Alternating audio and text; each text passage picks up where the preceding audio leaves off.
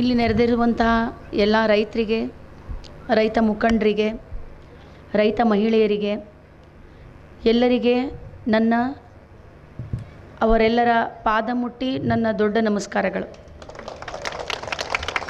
ಯಾಕಂದ್ರೆ ರೈತ ಇಲ್ಲಂದ್ರೆ ಜಗತ್ತು ಮುಳುಗೆ ಹೋಗ್ತದ್ರಿ. ನಾವು ನಮ್ಮ ರೈತ ಗೀತೆ ಒಳಗೆ ಕೇಳ್ತೀವಿ, ನೇಗಿಲ ಕುಲದೊಳಗೆ ಅಡಗಿದೆ ಧರ್ಮ, ನೇಗಿಲ ಮೇಲೆ ನಿಂತಿದೆ ಕರ್ಮ. ಅಂದರೆ ಕರ್ಮ ಮತ್ತು ಧರ್ಮ ಎರಡೂ ರೈತರ ಮೇಲೆ ನಿಂತೈತಿ. ರೈತ ಕುಲ ಒಂದಿಲ್ಲ ಅಂದ್ರೆ ಜಗತ್ತೊಳಗೆ ಅರ್ಥನೇ ಇಲ್ಲ. ಯಾಕಂದರೆ ಇಂಜಿನಿಯರ್ ಸ್ಟ್ರೈಕ್ ಮಾಡ್ತಾರೆ, ಡಾಕ್ಟರ್ ಸ್ಟ್ರೈಕ್ ಮಾಡ್ತಾರೆ, ಸೈಂಟಿಸ್ಟ್ ಸ್ಟ್ರೈಕ್ ಮಾಡ್ತಾರೆ, ಎಲ್ಲರೂ ಸ್ಟ್ರೈಕ್ ಮಾಡ್ತಾರೆ, ಜಗತ್ತು ನಡಿತೈತಿ. ಆದ್ರೆ ಒಂದು ದಿವಸ ಅನ್ನದಾತ ಸ್ಟ್ರೈಕ್ ಮಾಡಿದ್ರಂದ್ರೆ ಎಲ್ಲರೂ ಸತ್ಯ ಹೋಗ್ತಾರೆ. ಆದರೆ ಅನ್ನದಾತ ಮಾಡೋದಿಲ್ಲ. ಯಾಕಂದ್ರೆ ಅವನು ಸ್ವಾಭಿಮಾನಿ, ಜಗತ್ತಿಗೆ ಅನ್ನ ಕೊಡುವನವನು. ಅವನಲ್ಲಿ ಯಾವಾಗಲೂ ಕೊಡುವಂಥ ಕೈ ಇರ್ತದೆ, ಹಿಂಗೆ ತೆಗೊಳ್ಳುವಂಥ ಕೈ ಇರುವುದಿಲ್ಲ. ಆದರೆ ಅಂಥ ಒಂದು ಅನ್ನದಾತನ ಜೀವನ ಇವತ್ತು ಭಾಳ ಚಿಂತಾಜನಕವಾಗ್ಯದ. ಆತ ಬಾಲ್ ಆದಂಗೆ ಆಗ್ಯಾನ. ಬಾಲ್ದಿಂದ ಎರಡೇ ಕೆಲಸ ಮಾಡ್ಬೋದು, ಒಂದು ಒದಿಬೋದು, ಒಂದು ಕ್ಯಾಚ್ ಹಿಡಿಬೋದು. ಯಾಕಂದ್ರೆ ಅವನ ತಳ ಗಟ್ಟಿರುವುದಿಲ್ಲ, ಅವನು ಆರ್ಥಿಕವಾಗಿ ಸದೃಢನಾಗಿರುವುದಿಲ್ಲ.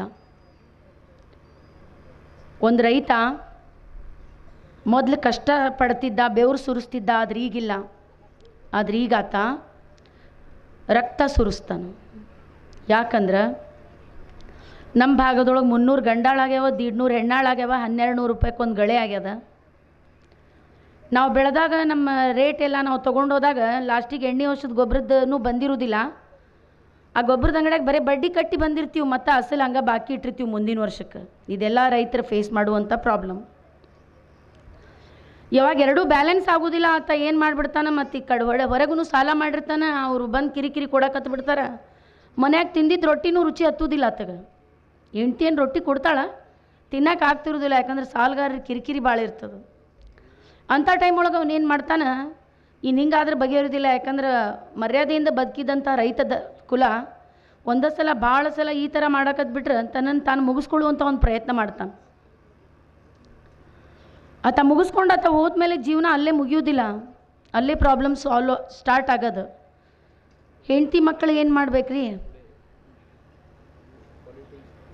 ರೋಡಿಗೆ ಬರ್ತಾರೆ ಹೆಂಡ್ತಿ ಮಕ್ಕಳು. ಸಮಾಜ ದಯೆ ಕೊಡ್ಬೋದು, ಆದರೆ ಅವ್ರ ಅಧಿಕಾರ ಮತ್ತು ಹಕ್ಕು ಕೊಡೋದಿಲ್ಲ. ದಯೆ ಜೀವನ ಎಷ್ಟು ದಿನ ಚಲೋ ಹೇಳ್ರಿ ನೀವು? ಒಬ್ಬರ ದಯೆಯಿಂದ ನಾವು ಭಾಳ ಅಂದ್ರೆ 1 ತಿಂಗಳು ಬದುಕ್ಬೋದು. ಜೀವಮಾನ ಪೂರ ಬದುಕಕ್ಕಾಗ್ತದೇನು? ಆಗೋದಿಲ್ಲ. ಸೊ ನಾ ರೈತರಿಗೆ ಹೇಳೋದೇನಂದ್ರೆ, ನಮ್ಮ ಹೊಲದೊಳಗೆ, ಯಾಕಂದ್ರೆ ಇವತ್ತು ನಮಗೆ ಒಂದು 1200 ಸ್ಕ್ವೇರ್ ಫೀಟ್ ಜಾಗ ತೊಗೊಂಡು ಖರೀದಿ ಮಾಡೋಕೆ ಆಗೋದಿಲ್ಲ. ಯಾಕಂದ್ರೆ ಎಂಥ ಸಣ್ಣ ಹಳ್ಳಿಯಾಗೂ 5 ಲಕ್ಷ ರೂಪಾಯಿ ಆಗ್ಯದ ಒಂದು ಮನೆ ಕಟ್ಕೊಳ್ಳುವಷ್ಟು ಜಾಗ. ನಮ್ಮ ಹಿರಿಯರು ನಮಗೋಸ್ಕರ ಪಾಪ ಎಷ್ಟು ಕಷ್ಟಪಟ್ಟು ಹೊಲ ಉಳಿಸ್ಯಾರ. ಅಂಥ ಒಂದು ಹೊಲದೊಳಗೆ ದುಡ್ದು ಬದುಕ ಬದಲಿ ನಾವೇನು ಮಾಡಕತ್ತೀವಿ, ಈ ಒಕ್ಕಲ್ತನದೊಳಗೆ ಏನೂ ಸುಖ ಇಲ್ಲ ಅಂತೇಳಿ ಅದನ್ನು ಮಾರಾಟ ಮಾಡಿ ಬೆಂಗಳೂರು, ಮೈಸೂರು, ಪೂನಾ, ಬಾಂಬೆ ಅಂತಲ್ಲಿ ಹೋಗಿ ಬರೀ 5,000 10,000 ರೂಪಾಯಿಗೆ ದುಡಿಯಾಕತ್ತೀವಿ. ಹಳ್ಳ್ಯಾಗ ಯಾರು ಅದಾರಂದ್ರೆ ಬರೀ ಮುದುಕರು ಅದಾರ. ಮನೆ ನೋಡ್ಕೊಳಕ ಒಂದು ಒಣ ಆಕಳ ನೋಡ್ಕೊಳಸ್ಕ. ಇದು ಎಲ್ಲ ಹಳ್ಳಿ ಒಳಗೆ ಎಲ್ಲದ್ರೊಳಗೂ ನಡೆಯಕತ್ತದ. ಆದ್ರೆ ಇವತ್ತು ನನಗೆ ಇಲ್ಲಿ ಬಂದಾಗ ಯಾಕೆ ಖುಷಿ ಆಗಾಕತ್ತದಂದ್ರೆ, ನನ್ನ ತವ್ರ ಮನೆಯೂ ಧಾರವಾಡ ರೀ. ನಾನು ಧಾರವಾಡದ ಹುಡುಗಿ, ನಿಮ್ಮ ಮಣ್ಣಿನ ಮಗಳು ನಾನು. ಈಗ ಸೊಸೆಯಾಗಿ ಹೋಗಿದ್ದು ರಾಯಚೂರು ಕಡೆ ಕವಿತಾಳ ಅಂತ ಒಂದು ಊರು. ನಾನು ಮುಗಿಸಿದ್ದು ಕಂಪ್ಯೂಟರ್ ಸೈನ್ಸ್ ಇಂಜಿನಿಯರಿಂಗ್ ನನ್ನ ಮುಗ್ದದ. ನನಗೆ ಮದುವೆ ಮಾಡಿ ಕೊಟ್ಟಿದ್ದು ಕವಿತಾಳ ಅಂತೇಳಿ ಒಂದು ಹಳ್ಳಿ ಒಳಗೆ ಕೊಟ್ಟಾರ. ಈಗ ನಾವು ಓದಿದವರು ಏನು ಆಸೆ ಇರ್ತದಂದ್ರೆ ನಾವೇನಾದರೂ ಒಂದು ಕೆಲಸ ಮಾಡ್ಬೇಕಂತ ಆಸೆ ಇಟ್ಕೊಂಡು ನಾವು ಹೋಗಿರ್ತೀವಿ.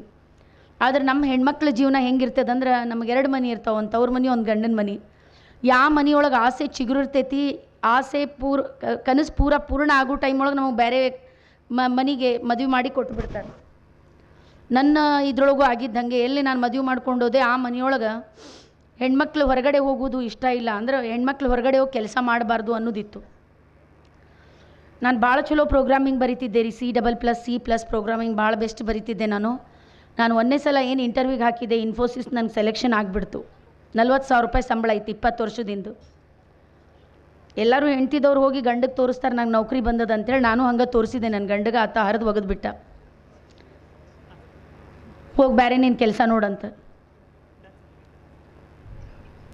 ನಾನು ಓದಿದ್ದಕ್ಕೆ ನನಗೆ ಒಂದೇ ಸಲ ಹಂಗೆ ಆದಾಗ ಭಾಳ ಖಜೀಲ್ನೂ ಆಗಿತ್ತು, ಇನ್ಸಲ್ಟ್ನೂ ಆಗಿತ್ತು. ಆದರೆ ಜೀವನ ಅಲ್ಲೇ ಮುಗಿಯೋದಿಲ್ಲಲ್ರಿ. ನಾನು ಆತ ಕೇಳಿದೆ, ನಾನೇನು ಮಾಡಬೇಕೀಗ? ನಮ್ಮೊಂದು 45 ಎಕರೆ ಹೊಲ ಐತಿ ಹಿರಿಯರ್ದು. ನಿನಗೇನಾದರೂ ಮಾಡೋದಿದ್ದು ಅದರಾಗೆ ಮಾಡು, ಯಾಕಂದರೆ ಎಲ್ಲರೂ ಕೃಷಿ ಅಂದರೆ ಏನೂ ಇಲ್ಲ ಅಂತ ಹೇಳ್ತಾರೆ, ಅಂಥದ್ರೊಳಗೆ ನೀ ಮಾಡಿ ತೋರಿಸು ಅಂತ ಹೇಳಿದ್ರು. ರಾಯಚೂರು ಒಂದು ನಿಮಗೆಲ್ಲ ಗೊತ್ತೈತಿ, ಭಾಳ ಡ್ರೈ ಲ್ಯಾಂಡ್ ಏರಿಯಾ. ಯಾಕಂದರೆ ಭಾಳ ಟೆಂಪ್ರೇಚರ್ನೂ ಹೆಚ್ಚಿಗೆ ಇರ್ತದೆ, 47-48 ಡಿಗ್ರೀಸ್ ತನೂ ಇರ್ತದೆ. ಅಂಥ ಒಂದು ಕ್ಷೇತ್ರದಲ್ಲಿ ಅರ್ಧ ಚೀಲ ಸಜ್ಜಿ ಬೆಳಿಲಾರ್ದಂಥ ಹೊಲ ನನಗೆ ಕೊಟ್ಟು ಇದ್ರೊಳಗೆ ನೀ ಏನಾದರೂ ಸಾಧಿಸ್ಬೇಕಂತೇಳಿ ಅವ್ರು ಹೋಗಿಬಿಟ್ರು. ನಾನು ಒಂದೇ ಸಲ ಒಪ್ಕೊಳ್ಳಿಕ್ಕೆ ಆಗಲಿಲ್ಲ, ಯಾಕಂದ್ರೆ ನಾನು ಡಿಪ್ರೆಷನ್ ಒಳಗೆ ಹೋಗಿದ್ದೆ. ನಾನು ಓದಿದ್ದೆ ಬೇರೆ, ನನಗೆ ಬಂದಂಥ ಚಾಲೆಂಜೇ ಬೇರೆ. ಆದರೆ ನಾವು ಹೆಣ್ಮಕ್ಳು ಹೆಂಗಂದ್ರೆ ಒಂದು ಸಲ ಕಿಡಿ ಹೊತ್ತಿಸಿದ್ರಂದ್ರೆ ಅದು ದೀಪ ಆಗಬೇಕ್ರಿ, ಜ್ಯೋತಿ ಆಗಬೇಕು, ಒಂದು ಮನೆ ಬೆಳಗಬೇಕು. ಯಾಕಂದ್ರೆ ಒಂದು ಮನೆ ಮಗಳಾಗಿರ್ತೀವಿ, ಇನ್ನೊಂದು ಮನೆ ಸೊಸೆ ಆಗಿರ್ತೀವಿ. ಆ ಮನೆ ಎರಡೂ ಮನೆದು ಮರ್ಯಾದೆ ನಮ್ಮ ಕೈ ಒಳಗೆ ಇರ್ತದೆ. ಇವತ್ತು ನನಗೆ ಅದು ಆಗೋದಿಲ್ಲ ಅಂತೇಳಿ ನಾವು ವಾಪಸ್ಸು ಬರ್ಬೋದಾಗಿತ್ತು, ಅದು ದೊಡ್ಡ ಮಾತಲ್ಲ. ಆ ಕ್ಷೇತ್ರದೊಳಗೆ ನಾನೇನು ಮಾಡಿದೆ, ಫಸ್ಟ್ ನಾನು ಬೋರ್ ಹಾಕಕ್ಕೆ ಚಾಲು ಮಾಡಿದೆ. 12 ಬೋರ್ ಹಾಕಿದೆ, 13ನೇ ಬೋರಿಗೆ ನೀರು ಬಿತ್ತು. 6ನೇ ಬೋರಿಗೆ ನಮ್ಮ ಮನೆಯವ್ರು ಸಾಕು ಬಿಡಿಲ್ಲ, ಇಲ್ಲಿ ನಮಗೇನು ಬಗೆಹರಿಯೋದಿಲ್ಲ ಅಂತ ಹೇಳಿದ್ರು. ಆದ್ರೆ ಆತ ನನಗೆ ಕಿಡಿ ಹಚ್ಚಿದ್ದ, ನಾನು ಹಿಂದೆ ಸರಿಲಿಲ್ಲ ರೀ. ನೀ ನನಗೆ ಹೇಳಿ ಮಾಡಂತ ನಾ ಮಾಡೋತನ ಬಿಡೋದೇ ಇಲ್ಲ ಅಂತೇಳಿ ನಮ್ಮಮ್ಮ ಕೊಟ್ಟಿದ್ದು ಬಂಗಾರ ಗಿಂಗಾರ ಎಲ್ಲ ಹಾಕಿದೆ ನಾನು ಅವ್ರು ಹಿಂದೆ ಸರ್ಕೊಂಡ ಮೇಲೇನು. 13ನೇ ಬೋರಿಗೆ ನೀರು ಬಿತ್ತರಿ. ನಾನು 1ನೇ ಬೆಳೆ ಮಾಡಿದ್ದು ದಾಳಿಂಬೆ.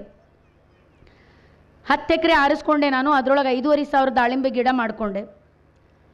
ದಾಳಿಂಬೆ ಬೆಳೆ ಹೆಂಗೆ ಬಂತಂದರೆ 1ನೇ ಪಟ್ಟಿ 8 ಲಕ್ಷ ಬಂತ, 2ನೇ ಪಟ್ಟಿ 12 ಲಕ್ಷ ಬಂತ, 3ನೇ ಪಟ್ಟಿ 15 ಲಕ್ಷ ಬಂತ, 4ನೇ ಪಟ್ಟಿಗೆ ದುಂಡಾಣು ಅಂಗಮಾರಿ ರೋಗ ಬಂದುಬಿಡ್ತು. ಲೋಡ್ ಗಾಡಿ ಬ್ಯಾಂಗ್ಳೂರಿಗೆ ಹೋಗಿತ್ತು, ಅಲ್ಲಿಂದ ರಿಜೆಕ್ಟ್ ಆಗಿ ವಾಪಸ್ ಬಂತು. ಕನ್ಸಲ್ಟೆಂಟ್ ಬಂದು ಹೇಳಿದರೆ, you don't have any other choice madam, you have to remove each and every plant, you don't have any other substitute for this. ಅಂದ್ರೆ ನೀವು ಗಿಡಗಳನ್ನು ತೆಗಿಬೇಕು. ಆ ಗಿಡಗಳು ತೆಗಿಬೇಕಂದಾಗ ನನಗೇನಾಯ್ತು, 9 ತಿಂಗಳು ನಮ್ಮ ಮಕ್ಕಳು ಹೊತ್ತು ಹೆತ್ತು ನಾವು ಹೆಂಗೆ ಅವರಿಗೆ ಖತಮ್ ಮಾಡಿದಾಗ ಏನು ಫೀಲ್ ಆಗ್ತದೆ, ಹಂಗೆ 6 ವರ್ಷದ ಗಿಡ ಕಟ್ ಮಾಡಿದಾಗ ನನಗೆ ಅನಿಸಿತ್ತು. ಗಿಡ ಕಟ್ ಮಾಡಿದ ಮೇಲೆ ಇದು ನೆಲ ಹೆಂಗೆ ಕಾಣಕತ್ತದಲ್ಲ ಸೇಮ್ ಹಾಗೆ ಕಾಣಕತ್ತು. ಅದರ ಆ 6 ವರ್ಷದೊಳಗೆ ನಾ ಪಟ್ಟಂಥ ಶ್ರಮ ಅದೆಲ್ಲ ಹೊಳೆಗೆ ಹೊಂಚ್ಕೊಂಡು ತೊಳ್ಕೊಂಡು ಹೋದಂಗೆ ಹೋಗಿಬಿಟ್ಟಿತ್ತು. ಯಾಕಂದರೆ ನಾವು ಮಧ್ಯಮ ವರ್ಗದವ್ರು ಹಾಕಿದಂಥ ಪ್ರತಿಯೊಂದು ದುಡ್ಡು ಭಾಳ ಕಷ್ಟದ್ದಿರ್ತದೆ. ಇಲ್ಲಿರುವವರು ಎಲ್ಲರಿಗೂ ಆ ನೋವು ಗೊತ್ತೈತಿ. ಯಾಕಂದರೆ ಎಲ್ಲರೂ ರೈತರದಿರಿ. ನಾವು ಒಂದು 100 ರೂಪಾಯಿ ಖರ್ಚು ಮಾಡ್ಬೇಕಂದ್ರೆ ನಮ್ಮ ಹೆಂಡತಿ ಮಕ್ಕಳ ಮುಖ ನಮಗೆ ಮುಂದೆ ಬರ್ತದೆ. ಇದ್ರೆ ನಮ್ಮ ಮನೆ ಖರ್ಚಿಗೆ ಆಗ್ತದಲ್ಲ ಅಂತ ನಾವು ವಿಚಾರ ಮಾಡ್ತೀವಿ. ಹಂಗೆ ಮಾಡಿ ನನ್ನ ನೆಲ ಮತ್ತು ಹಿಂಗೆ ಕಾಣಕತ್ಬಿಡ್ತು. ಅವಾಗ ನನಗೆ ತಿಳ್ಕೊಂಡೆ ನಾನು, ಏಕ ಬೆಳೆ ಪದ್ಧತಿ ಅಂದ್ರೆ ಒಂಟಿ ಬೆಳೆ ಪದ್ಧತಿ ಯಾವಾಗಲೂ ಮೊನೋಕ್ರಾಪಿಂಗ್ ಇಟ್ ಈಸ್ ವೆರಿ ಡೇಂಜರಸ್. ಅದ್ರ ಬದಲಿ please go for multi cropping ಅಂದ್ರೆ ಬಹುಬೆಳೆ ಪದ್ಧತಿಯನ್ನು ರೈತರ ಆಯ್ಕೆ ಮಾಡ್ಕೊಳ್ರಿ. It is called as integrated cropping ಅಂದ್ರೆ ಸಮಗ್ರ ಬೇಸಾಯ ಪದ್ಧತಿ. ಸಮಗ್ರ ಬೇಸಾಯ ಪದ್ಧತಿಯಲ್ಲಿ ನಾನು ಮಾಡಿದ್ದೀಗ ನನ್ನ ತೋಟದಲ್ಲಿ 2100 ಶ್ರೀಗಂಧ, 1500 ದಾಳಿಂಬೆ, 900 ಮಾವು, 300 ನಿಂಬು, 800 L49 ಪೇರಲ, 500 ರಂಗಾಪುರಿ ಸಾತ್ಕುಡಿ ಮೋಸಂಬಿ, 150 ಜಂಬು ನೇರಳೆಹಣ್ಣು, 150 ಬೆಟ್ಟದ ನೆಲ್ಲಿಕಾಯಿ, 100 ಉಮ್ರಾನ್ ವೆರೈಟಿ ಬಾರಿ ಹಣ್ಣು, 800 ಸಾಗವಾನಿ ಗಿಡ, ಆಮೇಲೆ ಒಂದು 150 ನುಗ್ಗೆಕಾಯಿ ಗಿಡ, ಒಂದು 100 ಕರಿಬೇವು ಗಿಡ, 100 ಮಲ್ಲಿಗೆ ಹೂವಿನ ಗಿಡ, 100 ತೆಂಗಿನಕಾಯಿ ಗಿಡ, 450 ಇದು ಬಾಲಾನಗರ್ ಸೀತಾಫಲ್ ಅದು. ಇದ್ರ ಜೊತೆ ಕುರಿ ಸಾಕಾಣಿಕೆ, ಕೋಳಿ ಸಾಕಾಣಿಕೆ, ಜೇನು ಸಾಕಾಣಿಕೆ, ಹೈನುಗಾರಿಕೆ. ಮೇಡಮ್ ನೀವು ಇಷ್ಟು ಹೆಂಗೆ ಮಾಡಿರಿ ಮೇಡಮ್, ಮತ್ತು ಇಷ್ಟೆಲ್ಲ ಮಾಡಿದ್ಮೇಲೆ ಆದಾಯ ಹೆಂಗೆ ತೊಗೊತೀರಿ ನೀವು ಅಂತ ಎಲ್ಲ ರೈತರಿಗೆ ಇಲ್ಲಿ ಪ್ರಶ್ನೆ ಉದ್ಭವ ಆಗ್ತದೆ. ಯಾಕಂದ್ರೆ ಇಲ್ಲೆಲ್ಲ ಪ್ರಾಕ್ಟಿಕಲ್ ಇದ್ದವ್ರು ಅದಿರಿ. ಯಾರು ಕುಂತ ಮನೆಯೊಳಗೆ ಊಟ ಮಾಡೋರಂತೂ ಕಾಣವಲ್ರಿ ನನಗೆ. ಎಲ್ಲರೂ ಹೊಲದೊಳಗೆ ಗುದ್ಲಿ ಸಲ್ಕಿ ತೊಗೊಂಡು ದುಡ್ದವ್ರ ಕಾಣಕತ್ತೀರಿ. ನನಗೆ ಗೊತ್ತೈತೆ ಅವ್ರ ನೋವು, ಅವ್ರ ಕಷ್ಟ ನನಗೆ ಗೊತ್ತೈತಿ. ಯಾಕಂದ್ರೆ ಇವತ್ತು ಯಾವುದಾದ್ರೂ ಒಂದು ಹುಡುಗಿಗೆ ಮದುವೆ ಮಾಡಿಕೊಡಂದ್ರೆ, ಮೇಡಮ್ ಅವನು ಗೌರ್ಮೆಂಟ್ ಆಫೀಸ್ ಒಳಗೆ ಇಲ್ಲಾಂದ್ರೆ ಪ್ರೈವೇಟ್ ಒಳಗೆ ಚಪ್ರಾಸಿ ಆದರೂ ಚಿಂತಿಲ್ರಿ, ನಾವು ಮದುವೆ ಮಾಡಿಕೊಡ್ತೀವಿ. ಆದ್ರೆ ಹೊಲ ಮನೆಯವ್ರಿಗೆ ಮಾತ್ರ ನಾವು ಸತ್ರು ಕೊಡೋದಿಲ್ಲ ರೀ ಮೇಡಮ್. ನಮ್ಮ ಹೆಣ್ಮಗಳು ಅಲ್ಲಿ ಬರೀ ರೊಟ್ಟಿ ಬಡ್ದ ಸಾಯ್ಬೇಕು, ಬರೀ ಅವ್ರ ಮನೆಗೆ ದುಡ್ದ ಸಾಯ್ಬೇಕು ರೀ ಮೇಡಮ್, ಬ್ಯಾಡ್ರಿ ಆ ಮನೆಗೆ ಕೊಡೋದಿಲ್ಲ ಅಂತಾರೆ. ಅವಾಗ ನಾನು ಅಂದ್ಕೊಂಡೆ, ಎಲ್ಲಕ್ಕಿಂತ ಕಷ್ಟ ಜೀವನ ರೈತರದೇ, ಎಲ್ಲಕ್ಕಿಂತ ಸ್ವಾಭಿಮಾನ ಜೀವನ ರೈತರದೇ. ಭಾಳಷ್ಟು ಆಫೀಸರ್ಸ್ ಮೋಸ ಮಾಡ್ತಾರೆ, ಆದರೆ ರೈತ ಮೋಸ ಮಾಡೋದಿಲ್ಲ. ಆತ ತನಗೆ ತಾನೇ ಮೋಸ ಮಾಡ್ಕೊತಾನೆ, ಅದ್ರ ಜಗತ್ತಿಗೆ ಮೋಸ ಮಾಡೋದಿಲ್ಲ, ಸಾಧ್ಯನೇ ಇಲ್ಲ, ನಾನು ನೋಡಿಲ್ಲ. ಅಂಥ ಒಂದು ರೈತನಿಗೆ ಇವತ್ತು ಒಂದು ಹೆಣ್ಣು ಕೊಡ್ಲಿಕ್ಕೆ ಯಾಕೆ ಹಿಂದೇಟು ಹಾಕ್ತಾರೆ? ಗೌರ್ಮೆಂಟ್ ನೌಕರಿ ಇರ್ಬೇಕಂದ್ರೆ ಗೌರ್ಮೆಂಟ್ ನೌಕರಿಗೆ ತಿಂಗಳ ಪಗಾರ ಬರ್ತದೆ, ಅವ್ರು ರಿಟೈರ್ಮೆಂಟ್ ಆದಾಗ ಅವ್ರಿಗೆ ಪೆನ್ಷನ್ ಬರ್ತದೆ. ಅಂಥ ಒಂದು ಸ್ಕೀಮ್ ರೈತ ತನ್ನ ತೋಟದಲ್ಲಿ ಯಾಕೆ ಮಾಡಬಾರ್ದು? ಆ ನಿಟ್ಟೊಳಗೆ ನಾನು ಮಾಡಿದ್ದು, ನಾನು ಎಷ್ಟು ಬೆಳೆಗಳನ್ನು ಹೇಳಿದೆ ಅಷ್ಟು ಬೆಳೆಗಳನ್ನು ನಾನು ಯಾಕೆ ಮಾಡೀನಂದ್ರೆ, ಋತು ಆಧಾರಿತ ಆದಾಯ ರೈತನಿಗೆ ಬರಬೇಕಂದ್ರೆ ತಿಂಗಳ ಪಗಾರ ಬಂದಂಗೆ ಬರಬೇಕು. ಮಾವಿನ ಸೀಸನ್ ಒಳಗೆ ಮಾವಿನ ದುಡ್ಡು, ದಾಳಿಂಬೆ ಸೀಸನ್ ಒಳಗೆ ದಾಳಿಂಬೆ ದುಡ್ಡು, ಪೇರಲೆ ಸೀಸನ್ ಪೇರಲೆ ದುಡ್ಡು, ನೀರ್ಲೆಂಡ್ ಸೀಸನ್ ನೀರ್ಲೆಂಡ್ ದುಡ್ಡು, ಬಾರಿ ಹಣ್ಣು ಸೀಸನ್ ಬಾರಿ ಹಣ್ಣು ದುಡ್ಡು, ಸೀತಾಫಲ್ ಸೀಸನ್ ಸೀತಾಫಲ್ ದುಡ್ಡು. ಅಂದ್ರೆ ಸತತ್ ಅವನ ಕೈ ಒಳಗೆ ರೊಕ್ಕ ಆಡ್ತಿರ್ಬೇಕು. 40 ರಿಂದ 45 ವರ್ಷಕ್ಕೆ ಯಾವಾಗ ಅವ್ನು ಮೆತ್ತಗಾಕ್ಕಾನ? ಯಾಕಂದ್ರೆ ಹೊಲ ಮನೆಯಾಗ ಬಿಸಿಲಿದ್ರು ದುಡಿಬೇಕು, ಮಳೆ ಇದ್ರು ದುಡಿಬೇಕು, ಚಳಿ ಇದ್ರು ದುಡಿಯಬೇಕ.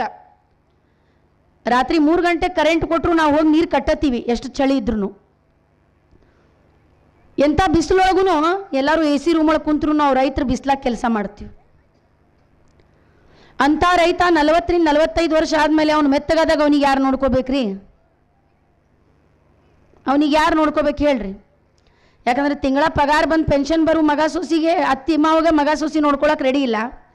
ಇನ್ನು ಒಂದು ರೈತಿಗೆ ಯಾರು ನೋಡ್ಕೋಬೇಕ್ರಿ ಯಾವಾಗ ಅವ್ನು ನಿತ್ರಾಣ ಆದಾಗ? ಅಂಥ ಟೈಮ್ ಒಳಗೆ ಅರಣ್ಯ ಬೆಳೆ ಶ್ರೀಗಂಧ. ಇವತ್ತು 1 ಎಕರೆ ಶ್ರೀಗಂಧ ನೀವು ಬೆಳೆದಿರಂದ್ರೆ ಇವತ್ತಿಂದ ಬೆಲೆ 5 ರಿಂದ 6 ಕೋಟಿ ರೂಪಾಯಿ. 1 ಎಕರೆ ಶ್ರೀಗಂಧ 6 ಕೋಟಿ. 1 kg ಶ್ರೀಗಂಧ 10,000 ದಿಂದ 16,000 ರೂಪಾಯಿ kg ತನ ಐತಿ. ಇದು ಗೌರ್ಮೆಂಟ್ ರೇಟ್ಸ್. ನೀವು ಹೊರಗಡೆ ರೇಟ್ಸ್ ಕ್ಯಾಲ್ಕುಲೇಟ್ ಮಾಡ್ತೀರಂದ್ರೆ 28,000 ರೂಪಾಯಿ ಐತಿ. ಆ ನಿಟ್ಟೊಳಗೆ 1 ಟನ್ನಿಗೆ 1,60,00,000 ರೂಪಾಯಿ ಆತ. ಒಂದು ರೈತ ತಾನು ಚಲೋ ಕೆಲಸ ಮಾಡಿದ್ರಂದ್ರೆ 1 ಎಕರೆ ಒಳಗೆ ಮಿನಿಮಮ್ 3 ರಿಂದ 4 ಟನ್ ಶ್ರೀಗಂಧ ಬೆಳಿಬೋದು. ಈಗ ಶ್ರೀಗಂಧ ಬೆಳಿಬೇಕಂದ್ರೆ ಯೋ ಮೇಡಮ್ ಕಳ್ಳರದ್ದು ಕಾಕರದ್ದು ಭಯ ಮತ್ತೆ ಹೊಸಾದ ಹೇಳಕತ್ಬಿಟ್ರಲ್ರಿ ಮೇಡಮ್ ಈಗ 1 ಎಕರೆಗೆ 12 ವರ್ಷ ಆದಮೇಲೆ ರೈತನಿಗೆ 5 ರಿಂದ 6 ಕೋಟಿ ಆದಾಯ ಬರ್ತೈತಂದ್ರೆ ಅವನಿಗೆ ಮಗ ಸೊಸಿ ಹಾಕ್ರಿ ಮೊಮ್ಮಕ್ಕಳು ನೋಡ್ಕೊತಾರೆ, ನಮ್ಮ ತಾತಗೆ 6 ಕೋಟಿ ಆಸ್ತಿ ಐತಂತೇಳಿ. ಹೌದಿಲ್ಲ ಹೇಳ್ರಿ? ಅದಕ್ಕೋಸ್ಕರ ನಾನೇನು ಹೇಳ್ತೀನಿ ರೈತರಿಗೆ, ಶ್ರೀಗಂಧ ಒಂದು ಪರಾವಲಂಬಿ ಗಿಡ, ಅಂದರೆ ಬೇರೆ ಗಿಡದ ಆಶ್ರಯದಲ್ಲಿ ಬೆಳಿತೈತಿ. ಸ್ಪೆಷಲಿ ನಮ್ಮ ಕರ್ನಾಟಕ ಮತ್ತು ತಮಿಳ್ನಾಡದೊಳಗೆ ಬೆಳೆದಂಥ ಶ್ರೀಗಂಧಕ್ಕೆ ಇಂಟರ್ನ್ಯಾಷನಲ್ ಮಾರ್ಕೆಟ್ ಒಳಗೆ ಭಾಳ ದೊಡ್ಡ ಡಿಮಾಂಡ್ ಐತಿ. ಆಮೇಲೆ ನಾವು ಕಳ್ಳರ ಭಯ ಏನಂದ್ರೆ, ಈಗ ನಾ ಮಾಡಕತ್ತಿದ್ದೆ ನನ್ನ ಹೊಲದೊಳಗೆ, that is called as E protection system. ಅಂದ್ರೆ ನಾವು ಗಿಡಗಳಿಗೆ ಮೈಕ್ರೋಚಿಪ್ ಹಾಕ್ತೀವಿ. ಅಂದರೆ ಈಗ ನಮ್ಮ ಮೊಬೈಲಿಗೆ ಸಿಮ್ ಹೆಂಗೆ ಹಾಕ್ತೀವಿ ಹಂಗೆ ಗಿಡಕ್ಕೆ ಮೈಕ್ರೋಚಿಪ್ ಹಾಕ್ತೀವಿ. ಆ ಥರ ಮೈಕ್ರೋಚಿಪ್ ಹಾಕಿದಾಗ ವಿದಿನ್ 2 feet ಡಿಸ್ಟೆನ್ಸ್ ಒಳಗೆ ಯಾವುದೇ ಒಂದು ಮನುಷ್ಯ ಬಂದ್ರಂದ್ರೆ ವೆರಿ ಇಮಿಡಿಯೇಟ್ ನಿಮಗೆ ಸೈರನ್ ಬೆಲ್ ಬಂದುಬಿಡ್ತದೆ. ನಿಮಗೆ ಒಂದು ರಿಜಿಸ್ಟ್ರೇಷನ್ ಪೊಲೀಸ್ ಸ್ಟೇಷನಿಗೆ ನೀವೆಲ್ಲಿ ಶ್ರೀಗಂಧ ಬೆಳೆಗಾರ ನಾವು ರಿಜಿಸ್ಟ್ರೇಷನ್ ಮಾಡಿಸಿರ್ತೀವಿ, ಆ ಪೊಲೀಸ್ ಸ್ಟೇಷನಿಗೂ ಸೈರನ್ ಬೆಲ್ ಬರ್ತದೆ. ವೆರಿ ಇಮಿಡಿಯೇಟ್ ನೀವು ಅಲರ್ಟ್ ಆಗ್ತೀರಿ. ಒಂದೊಂದು ಸಲ ನೀವು ಊರೊಳಗೆ ಇರೋದಿಲ್ಲ, ನೀವು ಬೇರೆ ಊರಿಗೆ ಹೋಗಿರ್ತೀರಿ. ಆ ಟೈಮ್ ಒಳಗೆ ನೀವು ಹೋಗುತ್ತನ ಗಿಡ ಕಳ್ಳತನೂ ಆಗಿರ್ತೈತಿ.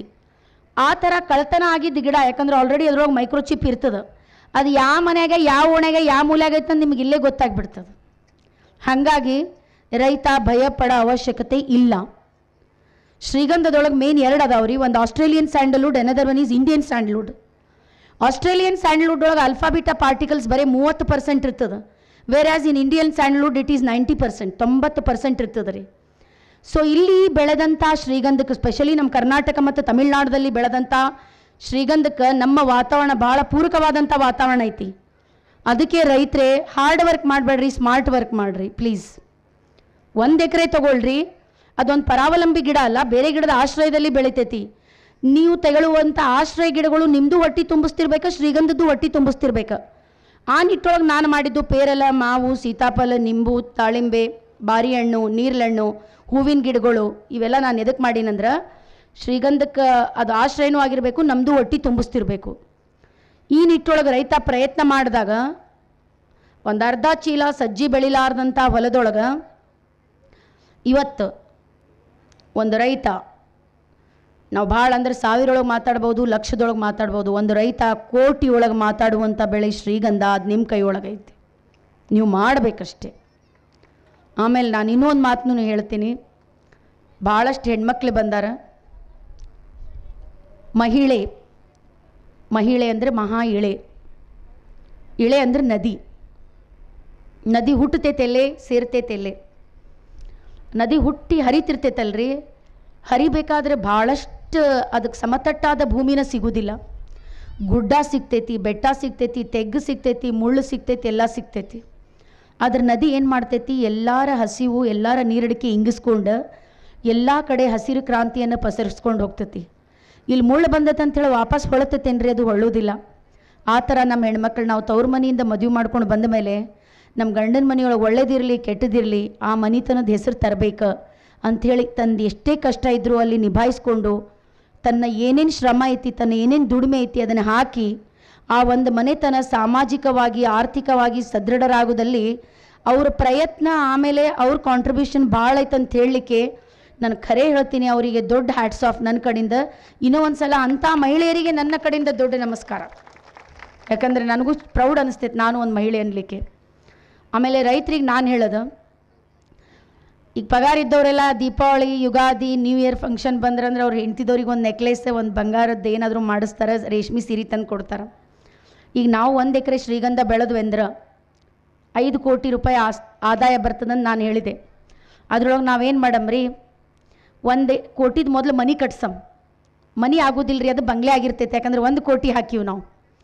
ಆಮೇಲೆ ಇನ್ನೂ 1 ಕೋಟಿ ಒಳಗೆ ಏನು ಮಾಡಮ್ಮ, 50 ಲಕ್ಷ ರೂಪಾಯಿ ತೆಗ್ಯಮ್. 50 ಲಕ್ಷ ರೂಪಾಯಿ ಯಾಕೆ ತೆಗ್ಯಮ್ಮಂದ್ರೆ ಇವತ್ತು ನಾಳೆ ಎಜುಕೇಷನ್ ಭಾಳ ಕಾಸ್ಟ್ಲಿ ಆಗ್ಯದ. ಯಾಕಂದ್ರೆ ಮೊದಲು ನಮ್ಮ ಮಕ್ಕಳಿಗೆ ಒಳ್ಳೆ ವಿದ್ಯಾಭ್ಯಾಸ ಕೊಡಮ್.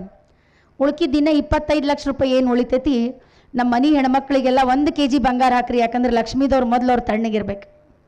ನಮ್ಮ ಹೆಣ್ಮಕ್ಳು ಚಲೋ ಬಂಗಾರ ಹಾಕ್ಕೊಂಡು ಎಲ್ಲರಿಗೆ ತೋರಿಸ್ಬರ್ಲಿ ಅವರು, ಆಮೇಲೆ ಅವ್ರು ಆ ನಗು ಅದು ಹಾಗೆ ಇರಬೇಕು. ಇನ್ನು 25 ಲಕ್ಷ ರೂಪಾಯಿ ಏನು ಉಳಿತದಲ್ಲ ಅದ್ರೊಳಗೆ ಒಂದು AC ಕಾರ್ ತೊಗೊಳಮ್ಮ. ಇಷ್ಟು ಕಷ್ಟಪಟ್ಟು ಹೊಲ್ದಾಗ ದುಡ್ದಿರ್ತೀವಿ, ಸ್ವಲ್ಪ ಎಂಜಾಯ್ ಮಾಡಮ್. ಇನ್ನು 3 ಕೋಟಿ ಉಳಿತೈತಿ. ಆ 3 ಕೋಟಿ ಒಳಗೆ ಬಿಸ್ನೆಸ್ ಮಾಡಿರಿ ಅಂತ ನಮ್ಮ ಯುವ ಜನರಿಗೆ ಹೇಳಿದ್ರೆ ಅವ್ರು ಬಿಸ್ನೆಸ್ ಮಾಡೋದಿಲ್ರಿ. ಯಾಕಂತ ಕೇಳ್ರಿ, ಅವರಿಗೆ ಶ್ರೀಗಂಧದ ರುಚಿ ಹತ್ತಿರ್ತೈತಿ. ಇನ್ನೂ ಒಂದು 20 ಎಕರೆ ಹೊಲ ತೊಗೊಂಡು ಮತ್ತು ಶ್ರೀಗಂಧನ ಮಾಡ್ತಾರೆ ಅವರು. ಈ ಥರ ಮಾಡಿದಾಗ ರೈತ ಸುಸ್ಥಿರ ಕೃಷಿಯ ಆದಾಯಕ್ನಾಗ್ತಾನೆ. It is called as sustainable agriculture. ರೈತ ಹಿಂಗೆ ಸ್ಟ್ರಾಂಗ್ ಆಗ್ಬೇಕು. ನಾವು ಅನ್ನದಾತ್ರ, ನಾವು ಸರ್ಕಾರಕ್ಕೆ ಸಾಲ ಮನ್ನಾ ಮಾಡ ಅಂತ ಕೇಳೋದು ಬೇಡ್ರಿ, ಸರ್ಕಾರಕ್ಕೆ ಸಾಲ ಕೊಡುವಂಗಾಗಮ್ ನಾವು. ಯಾಕಂದ್ರೆ ಯಾವ ವರ್ಗ ಕೊಡುವಂಗಿರ್ತದಲ್ಲ ಅದಕ್ಕೆ ಯಾವಾಗಲೂ ಮರ್ಯಾದೆ ಇರ್ತದೆ. ನಾವು ಯಾವಾಗಲೂ ಕೊಡುವಂಗಾಗಮ್ಮ. ಅದಕ್ಕೆ ನಾನು ಇಲ್ಲಿರುವಂಥ ರೈತರಿಗೆ, ಆಮೇಲೆ ನನಗಿಲ್ಲಿ ಕರೆದು ಮಾತಾಡಿಸಿದ್ದಂಥ ದೇಶಪಾಂಡೆ ಫೌಂಡೇಶನ್ ಅವರಿಗೆ, ಆಮೇಲೆ ಸಂಜೀವ್ ಕುಲಕರ್ಣಿ ಸರ್ ಅವರಿಗೆ, ಆಮೇಲೆ ಇಲ್ಲಿ ನೆರೆದಂಥ ರೈತ ಮಹಿಳೆಯರಿಗೆ, ಇನ್ನೂ ಒಂದು ಸಲ ಎಲ್ಲ ನಮ್ಮ ಹಿರಿಯರಿಗೆ, ರೈತರಿಗೆ ಪದ ಮುಟ್ಟಿ ದೊಡ್ಡ ನಮಸ್ಕಾರಗಳು.